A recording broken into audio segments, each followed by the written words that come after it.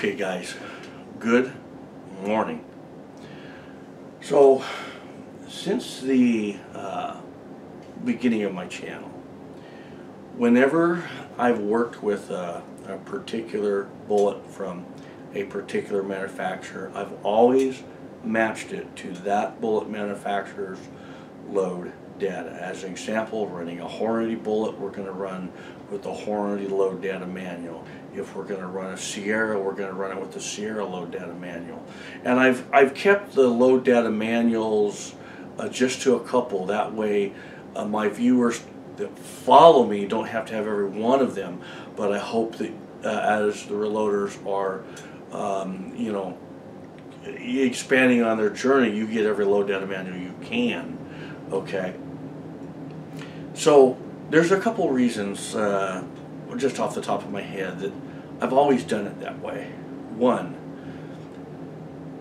I always felt that if I'm going to have a viewer invest money in learning how to reload, that I give them something that will help them to complete that and be successful. So when you have the load data manual to match that bullet, now you have the proper cartridge overall length, we have a min charge and a max charge, we know our velocity is going to you know, be a product of a min or max charge, and we know that if our bullet is within that velocity, it's going to operate in the way that the manufacturer designed that bullet, i.e. a hollow point is going to properly expand, this type of thing. The other reason that I always did it that way, matching the bullet to the load data manual, is because I always knew that once I put a video out, I didn't want a million questions coming back on me. So by doing it that way, beginner reloader, as you're matching the bullet to the recipe, your success is so great to complete that round that you succeed. And so that's why I've always matched that up, right? Well, about 18 months ago, I started working with the Summit City Bullets, and I did some videos on the 124 grain, and I really thought I'd done a video on the 147. I can't remember. I really can't. But over the last year or so, I've had a lot of guys saying, would you do a video on the 147? Would you do a video on the 147? And I'm like, well, why? Well, why? Then it's dawned on me over the last month here, especially last week when I had COVID, sitting in my recliner thinking, you know, I've got a lot of guys wanting to load that 147. I have a lot of guys saying, I can't find the load data. But I sat in my recliner for a few days there, and I thought, that's weird. Because when I got those 147s, I just went to my load data manual, and I loaded them up. Since then, I've shot several different powders through that bullet. I've only shot maybe 200 of them, but I've had great success. When we get to talking about this bullet design pretty quick, when I show you the bullet for Summit City, I'm going to explain the purpose of this weight and bullet design, which is fabulous. It's what I found out by my hands on. Well, why would you want to order a 147 and load it? Well, I'm going to tell you that pretty quick.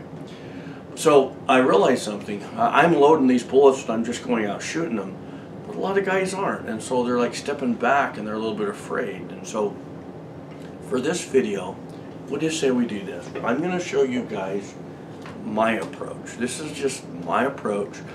Take what you want, leave what you don't, but we're going to load for the 147 grain round nose beveled base. It's got a .356 diameter bullet, and this is by Summit City. I'll put a link in the description box below. This is going to be a great video. I will include the links for the bullet, the Starline cases. I'm going to load it up on the Lyman All-American 8. This is a fantastic press. The more I use it, the more I love it. And then we're going to use their new Pro dies. They're stainless steel. All I can say is they're silk, and They're made to last a lifetime. I love the sizing die on it. It's it contacts every bit of the real estate on the case and returns it to its original Sammy Min. It's a great die, and they're easy to set up. So this will be a good video, and I'll put links in the description box below. So anything you want to check out, you can. Now, for the remainder of the video, I want you to take what you want and leave what you don't. Not a lot of guys are going to agree with me, but this is how I've always done it, okay? So in like decades past, when we didn't have load data like they have today. It wasn't as easy to come by. And so you'd get this bullet. You go into whatever manuals you had, and you couldn't match that bullet up. As an example, you know, 158 grain semi-wad cutter for 357 mag. You could match that up. Lots of load data for that. But then you'd come into this funky bullet weight, and no one had it except. Now I want to talk about this. Before we get into this, I want to mention two pet peeves of mine. This isn't a pet peeve I'm sharing with you, so it can be your pet peeve. I'm going to tell you about two pet peeves I have, so you can sit back and maybe it will help you to be a better and more efficient reloader. That's all. I'm not trying to peeve anyone out here, okay? I have two pet peeves. One, out in social media, you will see guys, and it's like they're recruiting. They want guys to hurrah what they say. So they put this statement out there and they say, well, any company that manufactures a bullet that can't provide their own load data should not be in business. Well, let's see. That kind of takes away everything I've learned of being able to develop a load for whatever bullet I run into, because I'm a reloader. Just took away that from me, didn't you? And the other thing is, I grew up in the time where you kind of had to figure it out. It wasn't the entitlement generation. I don't think any company should have to put specific load data out when I understand the basics of how to approach a bullet to begin my load data, which I'm going to show you pretty quick. Right? The other pet peeve of mine is when someone says that this load data book it's a little irrelevant, because they really don't tell you which bullets they were specifically using. See, the old reloaders knew something. They knew something about consistency and uniformity in bullet design and bullet weight and bullet pressure. They knew something. What was that? I'm going to share something with you. Now, this book, I'll put a link in the description box below. I'm working out of the second edition. This is the Modern Reloading by Richard Lee. I have the second edition. I don't know what edition you have. I'm not going to show you this book, but I'm going to go to the 9mm Luger section, and I'm going to spell this out for you really easy. If you look under the 9mm Luger section, you're going to come into the load data information. It starts with the 147 grain jacketed bullet. Now stop right there. Do you see this bullet? What is its actual makeup? I didn't ask you what design. What's the makeup? This is a lead bullet. Okay, I'm going to ask you this. Is this copper plated? No. Is it jacketed? No. Is it lead? Yeah. Okay.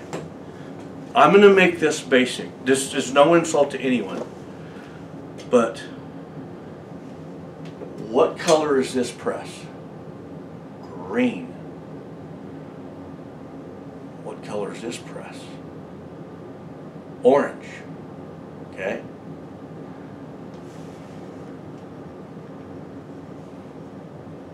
If I get this so early in my hand, I'm getting old. Is that jacketed? Is that copper plated? It's lead. Guys, keep it simple. Now watch. It's gonna amaze you. Just blow your mind. I have a 147 grain jacketed bullet. Was that a jacketed bullet? No. Keep going. 147 grain lead bullet. Oh, yeah. Orange, green. Gee, the guys that tell you that this book is irrelevant because they didn't really tell you what bullet they were using, they missed out on that one thing in school. Keep it simple, because all the old reloaders and all those manufacturers knew something. See, we have a 147 grain copper plated. No, we're not working with the copper plated bullet, are we? And then we have a 147 grain XTP bullet. Now, there's your specific bullet design, right? It's a makeup of being a jacket, and it's a design as an expanding hollow point, and so that's more specific, right? Well, see, Richard Lee knew something. He's a brilliant guy. If you've got a 147 grain lead bullet, it doesn't matter if you have a round nose, flat top, if you have a truncated cone, if you have a round nose, beveled base, it doesn't matter. It's just a lead bullet. And they all have one same characteristics. And that characteristics between all these lead bullets are they're going to be close in internal pressures, which is the candy for you and me. Because now I can take and I can match that weight bullet. I can take this 147 grain lead bullet. I can go into this data right here, 147 grain lead bullet. Now, what did we learn when we had a known bullet from a known manufacturer and we matched it to a manufacturer's low data manual? What did we learn? We started at min. Oh, min. Now, min meant we're not going to blow the gun up because of a pressure spike, but we could damage the gun if the bullet gets stuck in the bore and we follow another one behind it. Oh, that's not good. So we learned that. So we learned that, well, we don't really start at min, but we go a little higher, maybe a tenth or two, right? So now I have this 147 grain round nose bullet by Summit City, and I found 147 grain lead bullet. Now I have 1, 2, 3, 4, 5, 6, 7, 8, 9, 10 powders to select from. When I approach this, whatever powder I'm going to use, I know something. You take any one of these powders and you run a min charge on them, you will never blow that gun up. That is ridiculous. I hear guys say that. You can't do that. You're going to blow a gun up. That's ridiculous. Heard that in a gun shop, and I couldn't believe that. I said, you'd have to go 80,000 pounds to blow the gun up. 80,000 PSI to blow the gun up. And the guy looked at me. I said, you're not going to produce 80,000 PSI off 3 grains of whatever. It's not going to happen. But what you can do is this, is you could accidentally run a jacketed bullet with a lead, and now with a lead recipe, and your velocity is a little slower, and because of the Brunel hardness, the jacket is harder and you stuck it in the bore. So therefore we go back to orange press, green press.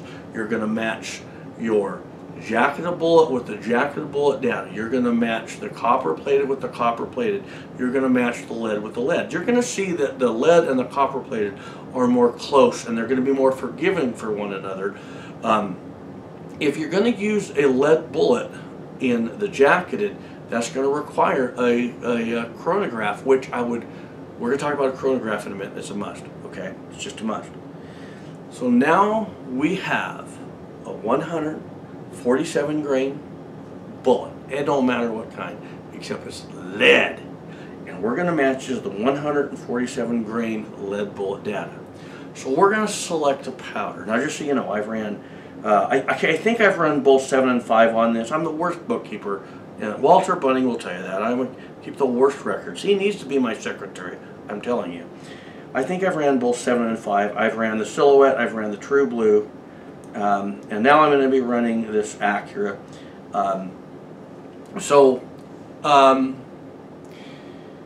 Whatever powder you're going to run. Now for this video, we're running number 2 by Acura. By Accurate, I'm sorry. The min charge is 3.2. I only have 4/10 to work with because my max charge is make sure I get this right, 3.6. So I have 3.2 to 3.6. I have a 4/10 window. Now I want you to wrap your mind around this just for a second, okay? I don't want to confuse this, but as we go through the video, you're going to see this, and I'll do my best to explain it. These bullets at the cartridge length Lee's calling for of 1.145 tend to stick in the rifling of some of my pistols. Just a couple of them that I can think of.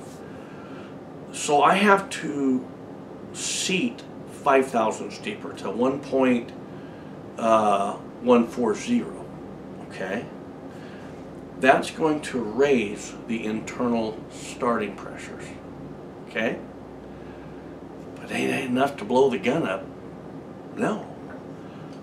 So if I take this bullet and I'm going to match it to a min charge of 3.2, but in my mind I'm going to bump it 1/10 to 3.3, now when I sink that bullet just 5 thousandths, from my experience of always doing this, it is nowhere near enough to blow your hands off. Come off it.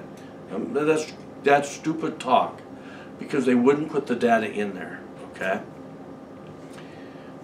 I'll guarantee you, if I seat that bullet by 5 thousandths, even at 1/10 above a min, my pressures won't be as high as if I started out with the max of 3.6, okay? But you don't start at 3.6. That's where guys make the mistake. So we're going to take this bullet, 147 grain lead bullet, and we're going to match it to the 147 grain lead bullet data. And I'm going to start a 1/10 taller, just a 1/10 taller, okay? 3.3, and I will end up with a cartridge length of 1.140. Now, there's a little bit of a disclaimer here. Normally, when I do this, I would only do 2 or 3 and I would chronograph them. I'm going to do 10 with the number 2, but I'm already through my quick loads, ran that. My quick loads is telling me what my internal starting pressures are going to be. I know I'm going to be pretty safe with that quick load. So the neat thing is going to be is when I chronograph these, I can compare that to what my quick loads is putting out. And I am on my way to develop this.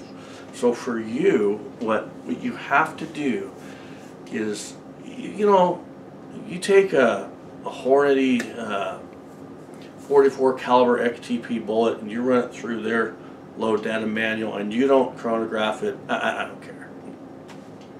You know about what you're going to be looking off their velocity per given charge weight. You know you're in the area, hey, bullet's working, and you know it's accurate. Okay, good, great, that's great. I don't have a problem.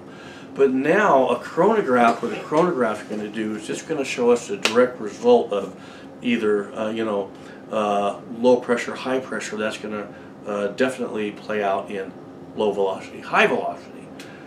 You know, at 3.2, the min charge, it's showing that we're going to have a velocity of 852. So if we run 3.3 and we look at that and it's pretty doggone close, now we got the dog tracking. And you can begin 1/10 of a grain at a time, incrementing up, watching your velocities and dialing your accuracy and your function in. Your pistol's got to function, it's got to fully cycle, it's got to eject properly. So now you're in the business of developing your loads, and you have no business doing this without a chronograph. You just don't. The moral of this part of the video is showing you how you're going to take a load data book such as this Lee that doesn't tell you what specific bullet. We don't need to be bottle fed, because I know something. I've got 147 grain round nose. This is 147 grain lead, but they're both lead. They're going to work. And another thing, technically, even if you knew the exact bullet, you really still should chronograph. I don't all the time. Okay, don't do as I say, not as I do. But if you don't chronograph, think about it. I don't always chronograph because of my experience and my knowledge. When you're new to this, you need to chronograph all you can. And then once you get some experience under your belt, you're going to go, yeah, I know how to match this up. I know what's going to work. I know it's not. And then when I bring my quick loads into it, it's really bringing a lot together for me. So everything's a learning curve, but this is how I do it. I don't need someone to bottle feed me. I don't need companies to do cartwheels and bend over backwards and provide every bit of load data, because I have, in the beginning of my channel back in 2013, I said something, and I've never forgot it. Reloaders are smart. Well, I'm going to change that. A real reloader is smart, okay? That's not to say if a person chooses just to run. If you want to just run Sierra bullets and Sierra load data manual, that's awesome. No judgment there. But don't come over and begin bashing companies because they're not tailoring everything to your needs, because you don't want to step up and be smart and learn how to approach load data. So what do you say we talk about our bullet? Why would you want to use a 147 grain? I mean, you can go anywhere you want and find load data for 124 grain round nose. You can find that all day long. And so why? Well, okay, the first thing I'm just going to say is the 147 grain round nose, even any round nose of this caliber, it's not a hunting bullet, okay? When I think of this bullet, the 147 grain, back when I ordered it, I thought of the 158 grain round nose 38 special. That's the most worthless round in the world, other than it just makes good trigger time, because it's going so slow, and it's just a round nose, and it just goes through. Kind of like if you're hunting rabbit, you know, you want to get yourself a good meal, 158 grain round nose 38 special will simply go through a rabbit, and a lot of the times that rabbit will run into the hole and you won't get your rabbit. A little squirrel, you can shoot a little squirrel with one of those and they'll just run right away. Just run away, okay? Ideally, if you want to get a rabbit with a handgun, don't use an expanding hollow point like an XTP, because there's nothing left to eat. Just use a semi-wad cutter, okay? That's great. Rabbit bleeds out fast, you got a meal. But see, the problem with the 147 grain round nose 124 grain, anything round nose that's under a big bore, is when the bullet enters the flesh, as it enters, the flesh closes behind it and the animal doesn't bleed out. It just suffers. It's a terrible thing to do to an animal. I would never shoot a coyote with the 38 special if I had the chance, because you're going to wound them, you know. I don't like to see animals suffer. That's not my gig, okay? A round nose bullet should only be used for self-defense if it's big bore or larger. Big bore is considered 40 caliber. Sierra load data manual, if I remember right, says .45, 45 or larger. I agree with that. I wouldn't use a 40 cal round nose for self-defense, anything like that. The 45, when you get that big, it leaves such a big hole that the flesh can't close up and you have bleed out. Okay, there's some extra information for you, but we've summed it up that this bullet is not for, it's only for target shooting. Whatever you're going to shoot for targets. But more specifically, it's got more specific applications than that. And there's the third one you'll laugh at. First one would be 124 grain doesn't have quite enough to knock your steel target over. Okay. Actually, there's four. The last one you'll laugh at though. So one, a little heavier bullet to get your target to drop over. Two, if you're running suppressed, these are subsonic loads. Subsonic. Want to run a suppressor? Way to go. So if you master this, you're going to have fun with your suppressor, trust me. You want to run a rifle, you know, great bullet for that, right? The third reason that I really like, is the recoil. Very minimal recoil. Arrives on the front sight, man, you're coming down and bang, bang, bang, bang. It's really nice. That's a cool bullet for that. I noticed that right off the bat, and the recoil is so much more manageable. I like that. I really do. Then the fourth reason is the only bullet you can find. We can't get bullets. So here's these 147 grains that, well, guys are afraid to load, but now you're going to be able to load it, right? So these are your reasons for why you would want to load this bullet, other than another reason is you just want to. You want to get a little experience, okay? So for this bullet, once again, this is by Summit City. This is what they have to offer. What's nice, like I said, I've only shot a couple hundred rounds through this, of this bullet. And I shot through multiple pistols, but because it's a high-tech coating, I never saw any leading, which I wouldn't have because I didn't have the high volume. But they cleaned up nice, but I haven't had anyone tell me that running the 147 created any kind of leading issue. So I think that's going to be a plus to this bullet. Lower velocities and high tech, man, you're going to have a nice clean barrel. That's for sure. Nice clean bore. So I want to talk about brass, or brass to use. You know, range brass is great. Okay, when you can get it, it's so cheap. But it kind of bites a lot of guys, especially on a progressive machine.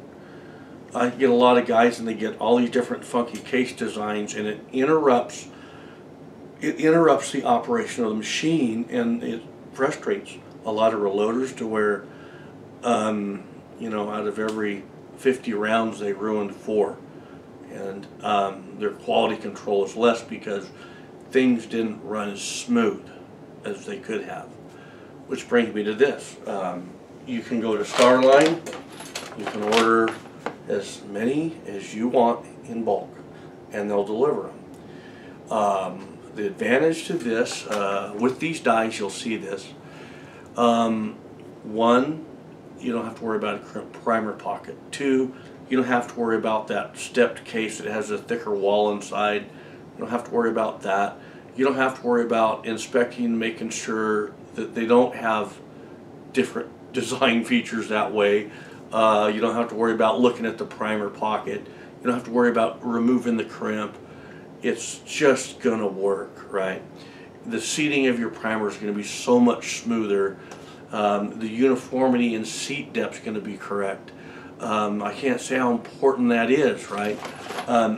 So then, because the idea is you're going to take this new brass. Let's say you order 1,000 cases from Starline. I don't know how many you want to order. And you say, you know, I think I'm going to develop my load. And then I'm going to load 200 at a time. And I'm going to rotate every time I shoot those 200 up, I'm going to reload those. And I'll keep them all together in batches until I've spent their life. And they're done. And then you'll recycle them for more money. But through that, in length, they're going to be more uniform than if you had range cases of different length. So now on our dies, we have a very precise crimp die that we can literally turn off the micrometer and crimp. So the more uniform your lengths are, the better your crimp's going to be, and the more precise your ammunition is going to be. Precision just doesn't have to do with rifles. Precision is a wide topic here. You can put as much precision into your handgun. I told one viewer this, right? I said, well, if you don't think that precision doesn't go into handguns, what if you put no precision into your handguns? What kind of ammo do you have? He said, pretty bad. I said, it would be junkyard ammo. So you do put precision. It's just not, it's a different precision. But we got to be precise in what we do. So get you some good Starline brass, start out bulk that way, and it's a great way to go, okay? As far as powder, I'm going to use this number 2. This is a great powder. This is one of my favorite powders. It's like, for this diameter bullet, this has a low density of somewhere like 0.6768. That just means I don't have to worry about powder migration in the case, the powder shifting. So I'm going to get more consistency from round to round. So here I have a good quality case, I get a good quality crimp, and my powder is going to be very uniform. This powder is very good for 38 caliber rounds of that. It just fits the bill.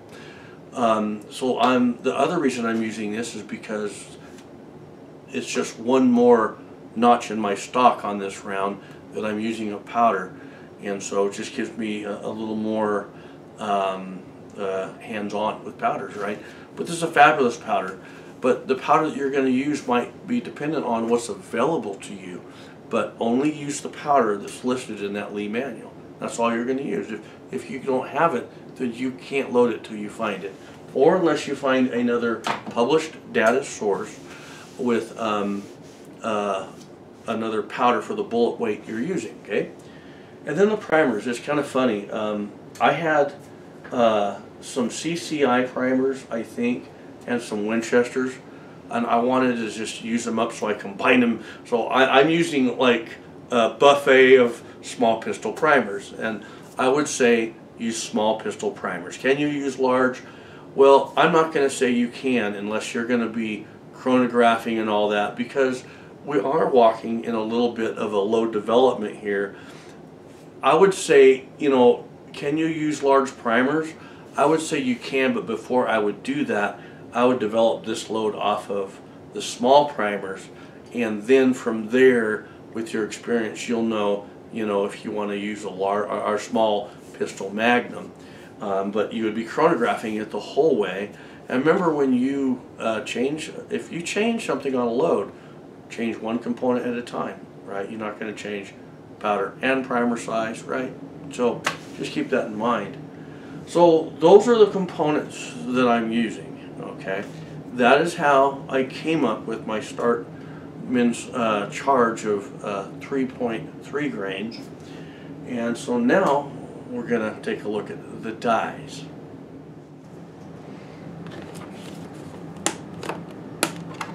There we go. Our Lyman stainless steel Pro die set. For a set of dies, these are the nicest I've ever worked with. Stainless steel dies. I'll show you the features to each die as we progress through them. They're easy setup, they're very precise, and they're like silk. So let's get started. We'll need the resize and decap die first. The first die in our Lyman Pro die set is the resize and decap die. To disassemble so you can clean it, just unthread and remove the top cap like that. Then you just gently push up on this entire assembly. It will pull out like that. One feature I really favor on this die is it's spring loaded.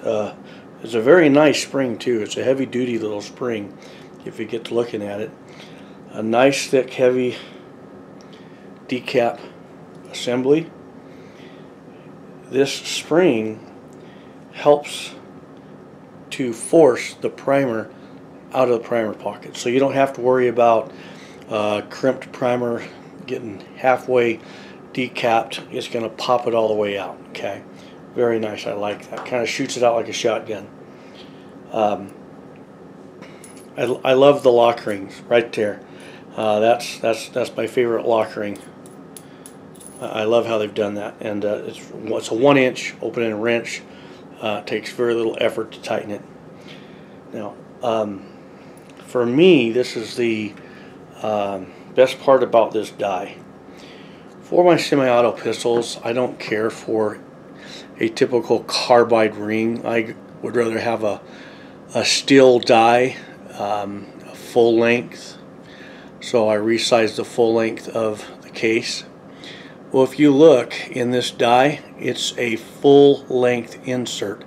Instead of a carbide ring, it's a full length insert, and it's tapered. So, you know, we have 11 thousandths difference between the base and the mouth of the cartridge case for the 9mm.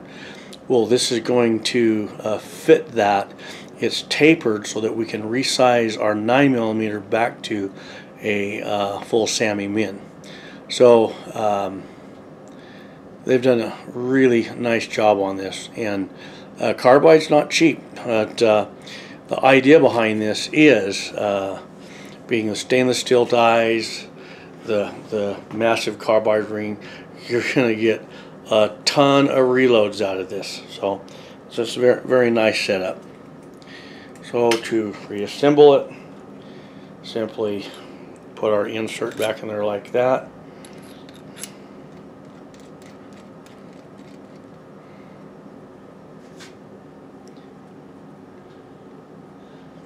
And we're ready to install it into our press. Begin by running your lock ring all the way up to the uppermost portions of the threads.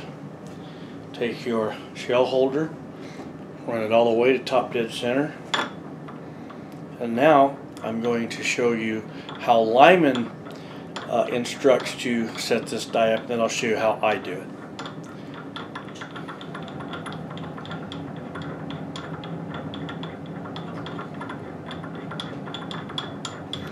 Lyman's instructions are: thread the die down until you make contact with the top of the shell holder.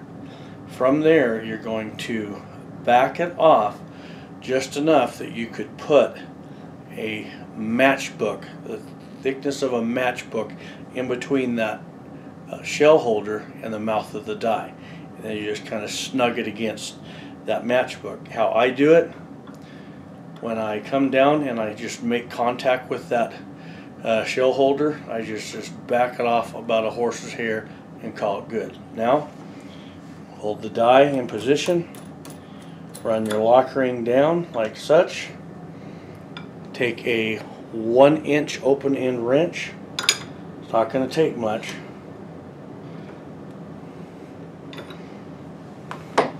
torque it down like that. Now what we're going to do, we're going to take the two spent cartridge cases that need to be resized and decapped. Place them into the shell holder. Now if you'll listen, you'll hear the decap force the primer out of the case. That's going to ensure that, like on a case where it's a crimped primer pocket, it's not going to halfway decap the primer. It's going to shoot it all the way out. Very nice, nicely done. So there's our first one. There's our second one. Now what we want to do is just make sure, there we go. You want to make sure that you're going to have case gauge fit, okay? So there we go. The next die will be the Lyman case flare die. You'll see it, they've got it marked on the top, says case flare. So run the lock ring up like that. We'll index our turret head over one position, and now just get your die started. The next thing we need to do before we can set this die up, we have to have a beginning measurement and an ending measurement from the top of the mouth of that case. So with taking your dial calipers, I'm looking at about 72, okay? Now I know just from doing this enough that when I get to about, say, 82 to 83 for my cast bullet, that's going to be sufficient enough flare. So we have to, we're going to put that case into the shell holder, and we are going to adjust this down until we're about 82, 83 thousandths right in there. Okay, so we're going to run our case up like that. We'll take this die and we're going to start threading it down.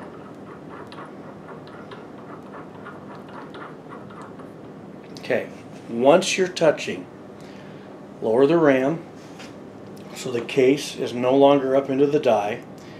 Pick a spot on the top of your die so you can judge how far you're threading it. And I'm going to thread it in not quite 2 turns. Now we're going to run the cartridge case back up into the die. Take my calipers. 80. I need say 2 to 3 more thousandths. The idea behind the case flare is to flare the mouth of the case enough that we can slip the bullet in without shaving it. The nice thing about this bullet is it's beveled, so we don't have to have as much flare on the case. The less flare we have, the more life you're going to get out of the case.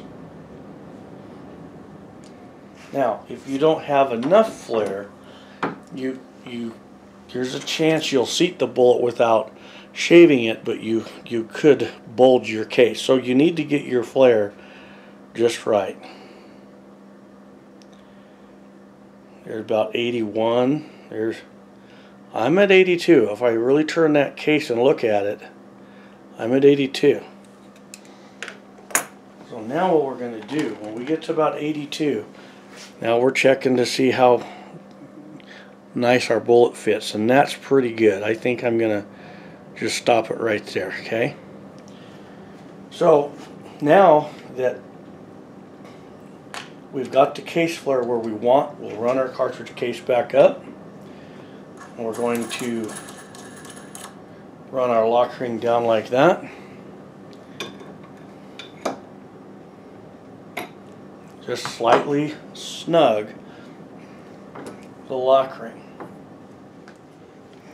This is our bullet seat die. So begin by setting the micrometer to the top position.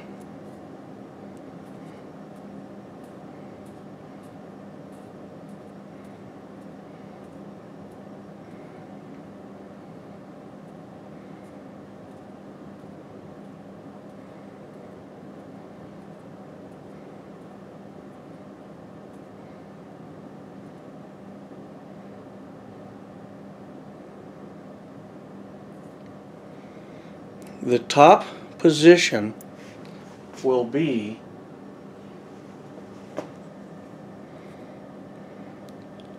five.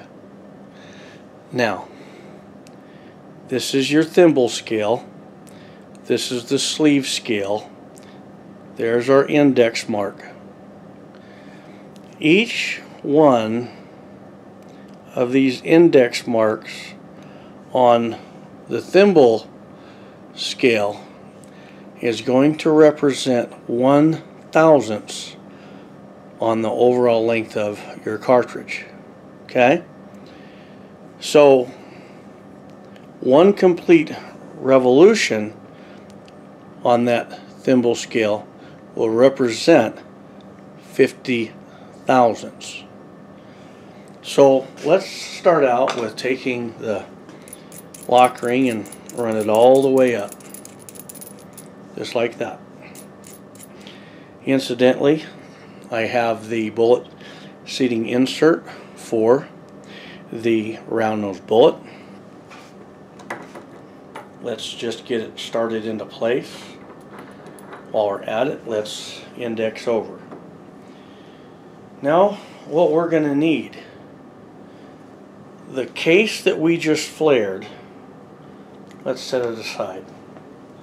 And that other case that we decapped and resized, let's put it into the shell holder like that. Now we're going to run that shell holder all the way up.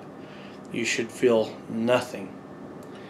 Now we're going to run this die down just until we touch that case. Once we touch that case, now we are setting it up so we can taper crimp, and we don't want to crimp with this die. So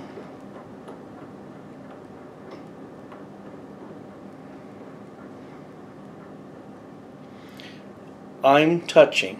I don't want that. So I'm going to back it off. Now, for the viewers, you need to be able to see this scale.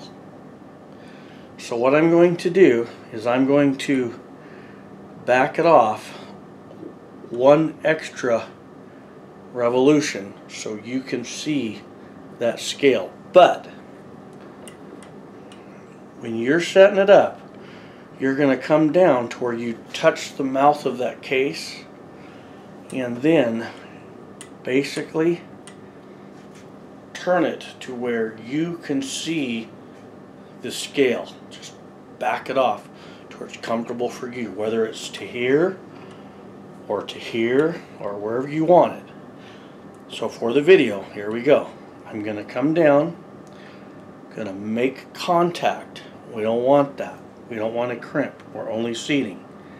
So I'm going to back it out. Normally I would be right about here, but for you, I'm going to go the extra mile. Now, once you have that micrometer set where you want, you're going to tighten the lock ring.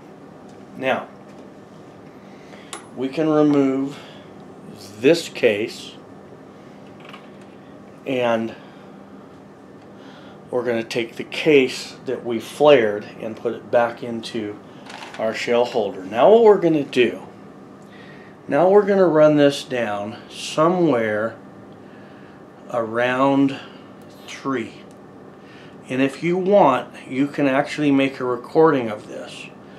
This is where, once you learn to get this set up, if you're using all Starline brass, you know you've adjusted this to the same length of brass, the same every time. So now you can begin recording where you're initially setting this micrometer. I don't. Just because I know whereabouts I'm adjusting it to. So I'm going to go a little above half, and now I'm going to put my bullet. Now, don't take your bullet and do this. Don't do that. That's going to cost you a lot of problems with, it's going to cost feeding issues for you, okay? So now I'm going to come in. So now we've got a pretty generous seat on the bullet. It's definitely more than soft seated into position. I'm going to take a measurement, and I am measuring 1.165. I want per Lee's measurement, their cartridge overall length, to be 1.145. So I have to seat down 20 thousandths more. So what I'll do, come here like this, 5, 10, 15, 20.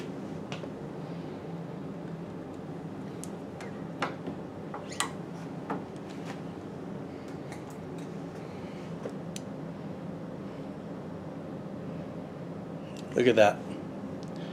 1.145 exactly. Okay? But now I'm going to throw a little curveball into this mix. This is the length that our book's calling for. But earlier I told you for my pistols I have multiple 9mm pistols. I know that on some of them this won't work. If this will work in one of your 9mm or all of your 9mm, then you're perfect right here. But I know that won't work. So I'm going to take this other case that we decapped and resized, and I'm going to go ahead and expand it. Now I'm going to take another bullet. I'm going to seat it. And let's double check. See our length. 1.145 or thereabouts. Or about, a thousandths off, but we're right there. What I'm going to do is I'm going to adjust this 1, 2, 3, about 4.5 thousandths, not quite 5 thousandths. I want to sneak up on that 1.140.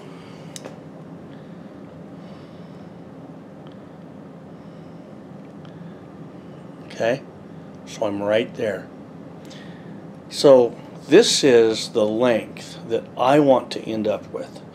So what we have is, we have right now 2 dummy cartridges. One is seated to, we have 2 dummy cartridges. One is seated to the 1.145 and the other one is seated to the 1.140. Now remember, we're working with the load data for a 147 grain lead bullet. We're starting just a 1/10 of a grain above a min. So that 5 thousandths less case capacity isn't enough to give us a severe overpressure situation. Okay, so now what we got to do is get our crimp die set up. And this also has a micrometer. Get the micrometer sets, it goes to all the way to 2. I get it set just above 1, right about halfway up that sleeve scale. And now let's go ahead and start threading this in. And now what we're going to do, we're going to take one of these cartridge cases And we're going to run it up, and we're going to take this die and we're just going to run it down until you feel it just touch that case. Once you feel it, you're going to want to stop. Don't keep going because it's going to start closing the mouth of that case.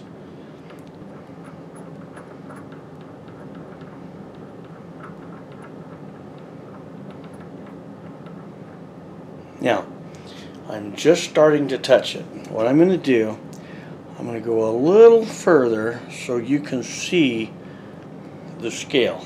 Once you're where you can see the scale, go ahead and tighten your lock ring. And now what we're going to do, we're going to take a measurement. Once again, this is where when you're working with all new Starline brass, you can custom tailor it. I'm sitting at 77 thousandths. And yours is going to vary because different cases have different thicknesses, right? So I'm right around 77. So now what I'm going to do, I'm going to increase this by about 15 thousandths because I've done it enough, I know, that I can at least go that far. Okay, I need to go a little further. I'm going to go until I get a thousandths to 2 thousandths smaller diameter.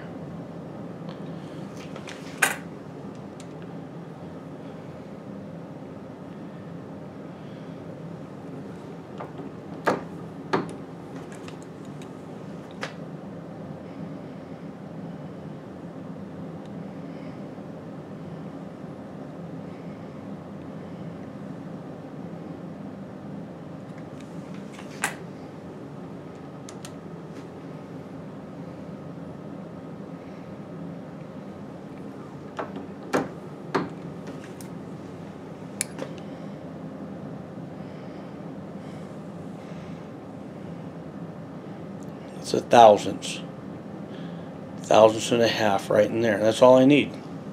Okay. So now, because your crimp die has nothing to do with length, we go ahead and bring this other one and crimp it.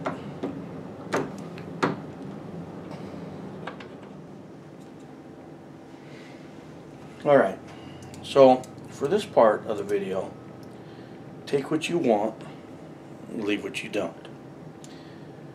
Earlier in the video, when we started out, I was talking about how the length that Lee is using for their cartridge of 1.145, it's a great length if it will function properly in your pistol. But what I've found is because we have a bit more bulk closer to the nose, what I've found is this length cartridge, it will chamber in some of my pistols, but others I see a little bit of rifling marks going on. So what we want to do, we want to take this and we want to actually chamber it in our pistols to make sure we're going to have fit. Okay, now first off, make sure all of your pistols or your pistol is unloaded. Okay, I have my slides open, magazines out, so I'm good to go.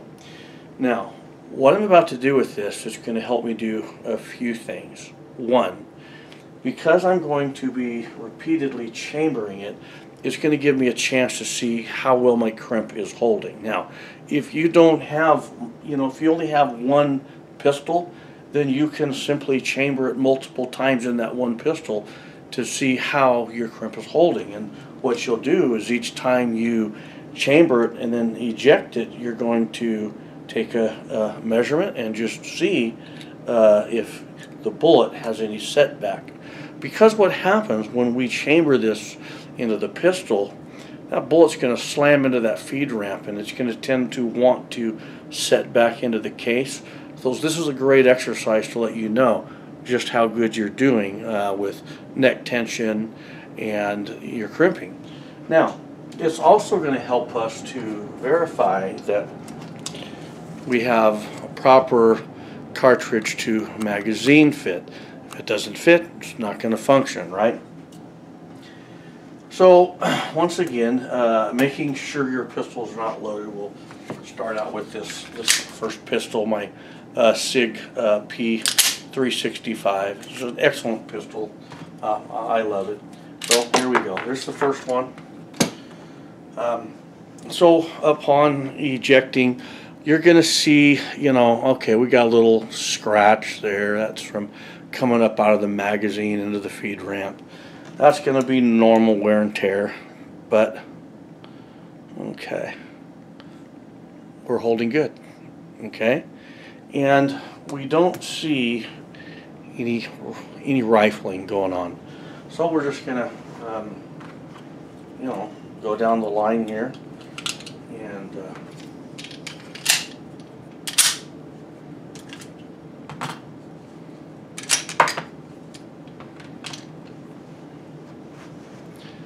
okay, that's typical. That's just fine. That's just got a lot going on there. Okay. My length is right where it was.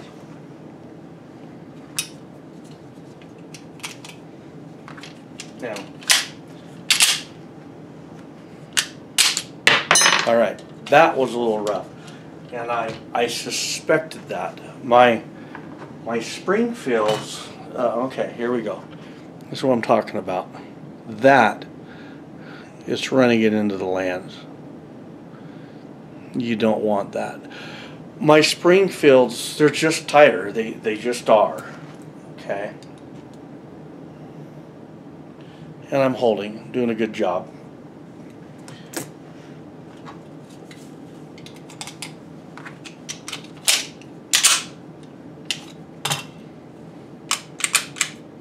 Okay, see, it's, there we go. Now, in all fairness, I've shot these Springfields very little. They've got very little round count through them.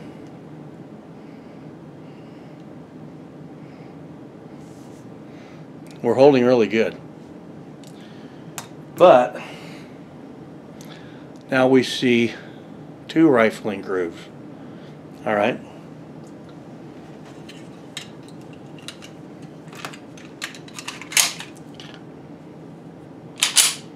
This pistol,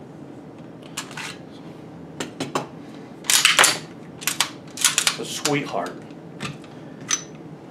That thing, it'll just, that Ruger SR 1911, that's the 9mm Commander, it'll feed all day. All day, won't let you down. This Ruger Security 9, I don't shoot it with, actually I have shot it with a rubber band on, just messing around, but I just leave the rubber band on there because it looks cool, but I don't shoot it with that on. When I bought this, the price was right. I couldn't pass it up, you know, and after I bought it, I was like, you know, why did I buy this thing? Then I shot it, and I was like, you know what, it's just a good service pistol altogether, you know, can't beat it, you know. So there we go.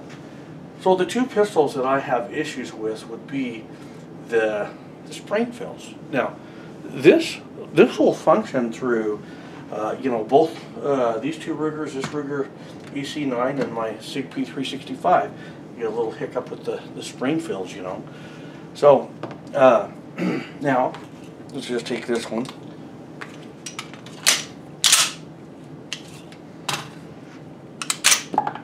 There we go. None. Perfect. That 5,000 shorter.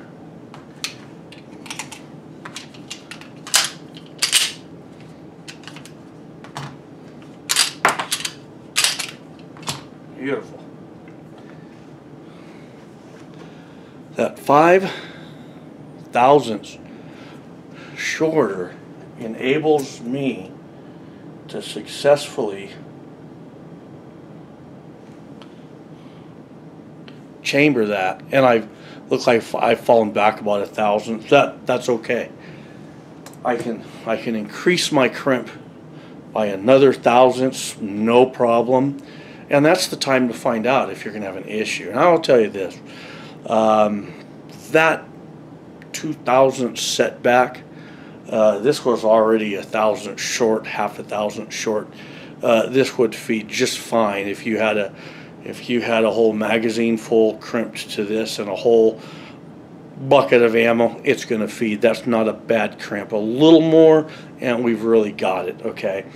So now, because originally when I was talking, we have our modern reloading by Richard Lee. We have a 147 grain lead bullet. We're going to match it to just slightly above our min charge. With this being 5,000 shorter, we're not really going to see this huge internal pressure spike. And actually what might happen is, because the pressure is going to go up a slight little bit in there, it might be a pretty nice round. It just might be, right?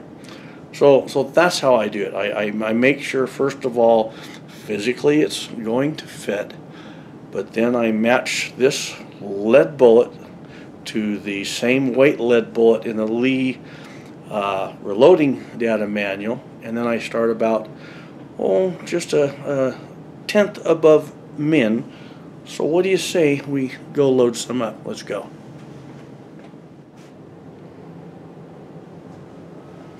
All right.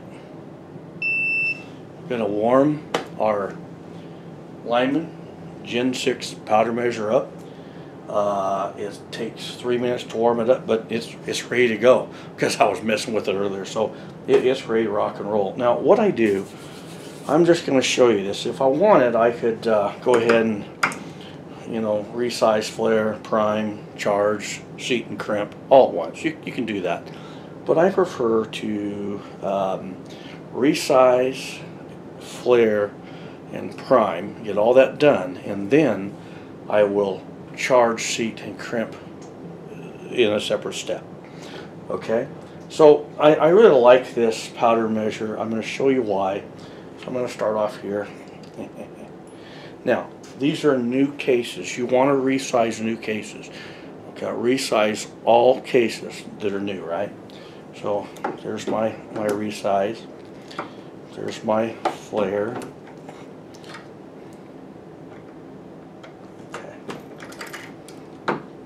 You want to make sure on your primer, your past flush, with this new Starline brass, I don't have to worry about any military, nothing there to block it, that military crimp from impeding that primer. So now what I'm going to do, I'm going to place them in the load block primer up.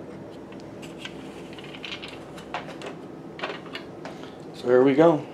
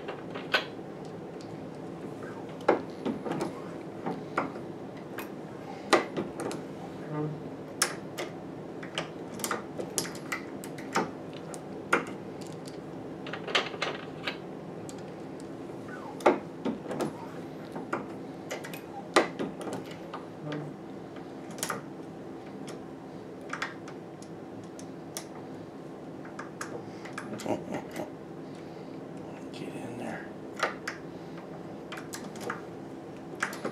There we go. Nice and smooth. If you feel it wanting to force, I'm going to back off and reline it, line it all up, and then go back at it. But don't force it.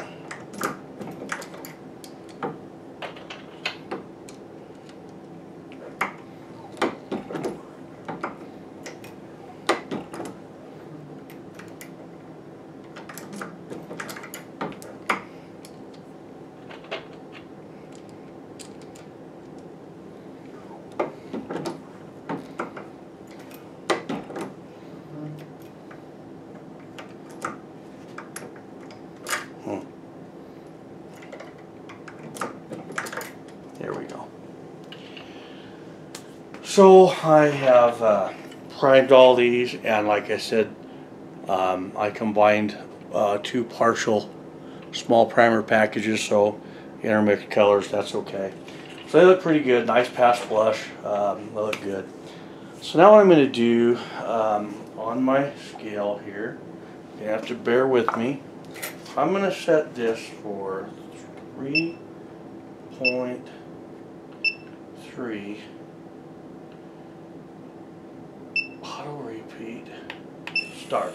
Now what I do, I have 2 digital scales. Of course I got my beam type scales. While that's doing what it's doing, I'm going to come over to this digital scale and I'm going to hit it to 0. It's all calibrated. What I'm going to do, okay, this one is at 3.3. I'm going to come over here and I'm going to weigh the charge. Perfect. 3.3. Okay. So I know my scale is on. So there we go. Now this is pretty cool because I got that on auto. It's going to take right off. Now each time I do this, just verify that I got my charge. Pay attention to what you're doing.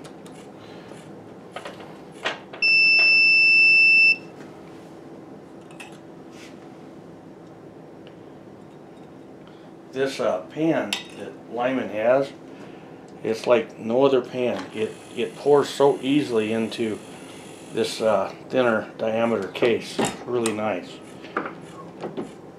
So it's almost like that scale paces me. It just paces me. It has full audio beep, so I know when it's done. And my low density, the low density on these cases, man, is just super. Nice fill out on the charge.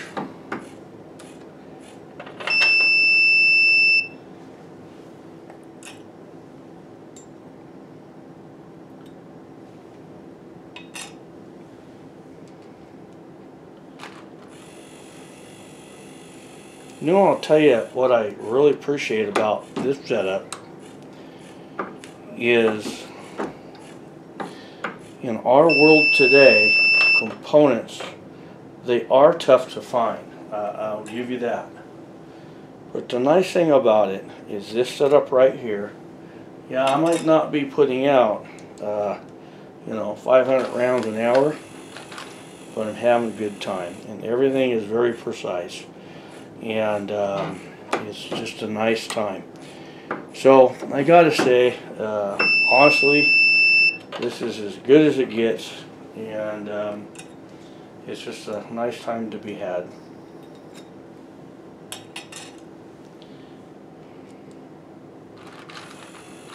It's pretty nice to come out here in the evening, let my Gen 6 warm up, and then just sit here and plug away. It's like,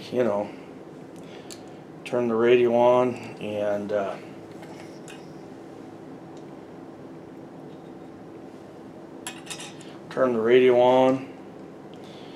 kick back.